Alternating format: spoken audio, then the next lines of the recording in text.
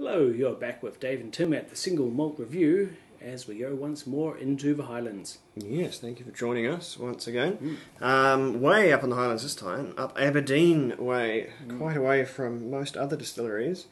We're going to have a look at the Ardmore, specifically the Ardmore Tradition. Peated, they've said, but if you didn't know Ardmore was peated, you probably shouldn't be reaching for that bottle, because that is the card Ardmore has to play. It was the original peated, well, not the original, there used to be a great many peated mainland whiskies, almost all of them, back when they did their own maltings. But it was the original modern times peated mainland whisky. It was just about the only one you could get. Nowadays, not so much, because more sort of progressive places like Benriach and even Glendronach and a great many now are doing their forays into peated mainland whisky and are doing it rather well. So Ardmore no longer stands on its own in terms of its stylistic choices. This bottle is a travel retail one, but obviously some have escaped travel retail, because that's not where I got this one. Judging by the back of this label, this is was destined for Frankfurt, but didn't quite make it, because we are looking at mit Farbstoff, Farben Juster mit Caramel, which tells us something pretty important, which they let you know in Germany. It is Farbstoff, artificial colouring. It is coloured with caramel, and even though it's not really an additive, it changes the flavour, you've got to declare it. So it is, not chill filtered, but it is artificially coloured, which is a curiosity. So that was pretty clear and easy to read, which is an interesting whisky fact on its own. Yeah. In Germany, in German markets, you have to declare everything you've put into the bottle, and that includes colouring, med caramel, as they call it, caramel colouring. E1 something, whatever the code is. I don't know it off by heart. Not that important, but it's always useful to get hold of a German market bottle if you want to know all the cheat sheets on a whisky, because they will declare everything in there. So what we're really dealing with is probably a whisky, if I had to ballpark it, I'd say somewhere between 8 and 10 years old, maybe 8 and 10 years old. I think if it was significantly older, they would have puck it up and put a 10 years on there and got it all over that particular hill. For whatever reason, they haven't, and this is what we have. So off the top of my head, 8 to 10. So primarily matured in bourbon casks, is that right? Yes, this one spends the majority of its life in bourbon casks, but then it is racked into quarter casks for just a bit of a boost, bit of a razzle up before it's bottled. Into those quarter casks, which will sort of inject a little bit more oak character into there before they're ready to sell. So it's sort of just been supercharged at the end before it goes out to market there. But not in any way a particularly complex wood sort of a treatment, you have to say. It's probably American bourbon wood and then a bit more American bourbon wood, just a bit more of it. Certainly not a whisky that sports a great deal of sherry character. For an artificially coloured whisky, that's still quite bright and clear, so it must have been fairly coloured to begin with. They'll be pretty restrained in the colour they're putting in. It would have been a very, very light whisky to begin with. So, it is the peated mainland, and it doesn't muck around letting you know. It is a brackish, swampy, mudflats kind of a peat. Yeah, it's a... Though it may share the peated characteristic with the Islay whiskies, it's quite interesting in that peat manifests in very, very, very different ways, because the peat, they're both peat, but the mainland peat is comprised of very, very different stuff than the Islay peat. Most Islay peat is marine in origin, so it is made up of things like seaweed and shellfish and whatever else that has been sort of brought up over the many thousands or even close to millions of years. Mainland peat is not from these marine origins, typically anyway. So it doesn't give you that fishy, iodine-y, bacony character that you get from the Islay stuff. It's much more of a sort of coal smoke and wood smoke is what I get out of that. It's much drier, in many ways cleaner, less multi-dimensional kind of a thing, and it's what makes Ardmore one of those unmistakable whiskies. It's one of those sort of super easy to blind taste whiskies, which there are so very few of these days. It's definitely woody and coal smoky, but it's got a little bit of an oceanic quality to it, a bit of like maybe a mangrove, sort of like a dank forest floor with a little salt thrown in. That's extremely specific. I don't know if I've been in a mangrove, but I'll keep my nose open next time I'm there.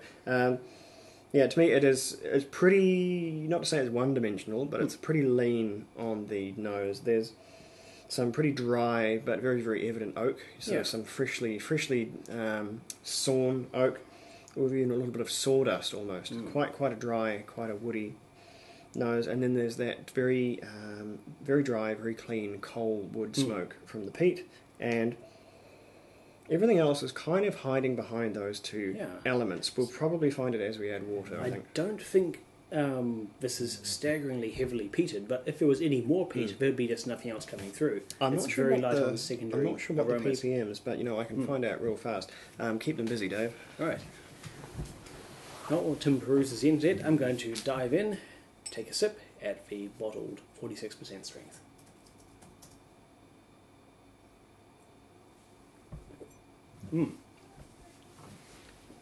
Moderate peating there, but it's quite a heavy, quick whiplash of peat on the tongue. It doesn't stick around, it does subside quite quickly.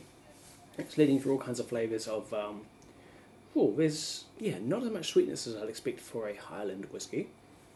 It's really quite savoury. There's hints of all things, roasted veggies, carrots, swedes, a few spices. There's maybe some nutmeg, some cinnamon. They're very, very savoury. There's bits of cheddar cheese. Wow. This is a very uniquely savoury whiskey. That's what happens when I leave Dave along for too long. Strange things happen. There becomes a veritable supermarket of flavours. I have done some extremely quick and lazy research there, and from at first glance it says the peating level is between 12 and 14 ppm, which seems shockingly low for something that is, it's not blow your nuts off peaty, but it is evident, and I think that might be old data, or I don't know. This tastes I'd say between 20 and 30, was I to make the call, or 15 and 25 if you want to lowball it. But this tastes a wee bit peatier than that. So what's it doing? I'm catching up with the palate here. I got roast veggies, cheese, and spices.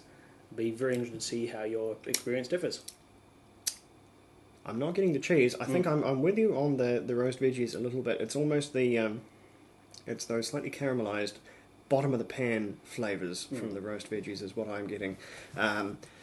Not to necessarily call that it's not so much a herbaceous flavour. It's more it's more in the savoury spectrum. As you said, you're getting quite a lot of savoury out of there. I think there's a malt sweetness there, but it's quite.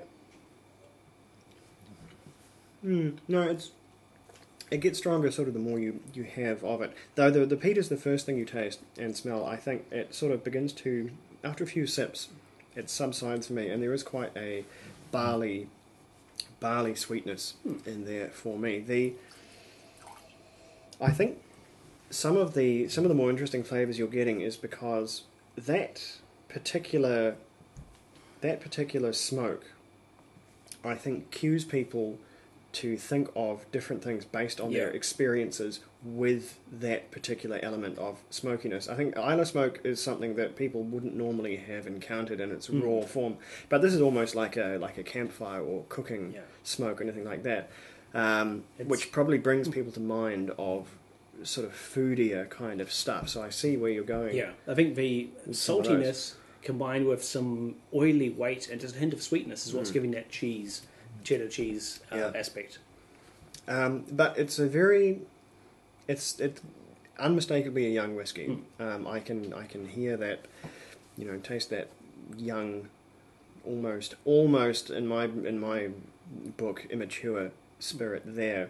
But at the same time, it's very different to a lot of other young bourbon cask matured whiskies we've had in recent reviews. Yeah, that's Ardmore. There's one thing you can say about it. It is very different to almost anything. It is a whiskey that stands out there all on its own. they're clearly not that interested in producing aged whiskey because you can't even, I think, officially get age statement Ardmore, or at least not easily anymore. They have this one, and they have the Legacy, which is very, very similar to this. It's just only 40%. I think that's the standard domestic market one, whereas this is more of a travel retail. Most of the rest then goes into blends. Yeah, well, one blend specifically, you'd think it's it's not a very versatile blender, given that it's so odd and peated, and it really only goes into one thing, which is Teachers, which I made that slightly, which I lampooned a little bit on my video about silly labels. But I do actually drink quite a lot of Teachers. I think it's quite a solid, cheaper blend, and that is where the majority of Ardmore goes, because as Teachers says, contains a high proportion of peated malt, and that is 100% Ardmore. So that's sort of what it exists to do, and it doesn't do a great deal else beyond these few bottlings now and again. You can get it in independents, they're not very precious about their casks. You'll see plenty of people bottling Ardmore now and then. I think I most recently saw an Old Malt cask by Hunter Lang with a 16-year-old Ardmore, and that was a bit of a revelation to see exactly what older Ardmore tasted like. That may be some time before I get to try that again. But at any rate, scores for this one. It's a whiskey that I can enjoy, but it in no way really blows me away or pricks my interest that much. It's only a 78 from me. It's just, I don't know. There's whiskies with more and whiskies with less, and despite the name, this particular Ardmore is just a bit of a whiskey with less. Versatile for what it is, perfectly nice and easy to drink. There's just not a hell of a lot going on. It's lacking in complexity, I think. But what do you feel? There are certainly some curious flavours and impressions I'm getting from this, but overall I'm simply not enjoying this very much. Aside from some novel flavours, it doesn't have much depth, richness, character. It's not really succeeding as a Highland style whiskey. It's not succeeding as a fresh, lively bourbon cask whiskey. It's not without merit, but I rate it a 70. Yeah, it's a little bit, for something that shouldn't be, peated, interesting, stuff like that, it's just a wee bit drab. It's just a bit uninteresting in its flavour profile. It's just not a very... it just seems to be towing the line a little bit. I think fans of Ardmore know who they are, and they'll really, really like it, because it is perfectly classically Ardmore. I just think that's a pretty small room full of people. But at any rate, not a bad whiskey by any means, but not one that's got us particularly excited. But never mind, we'll dial up the peat for the next level, and that should get us going, I think. So we'll be right back with that one. Sludger, keep safe. We'll be right back.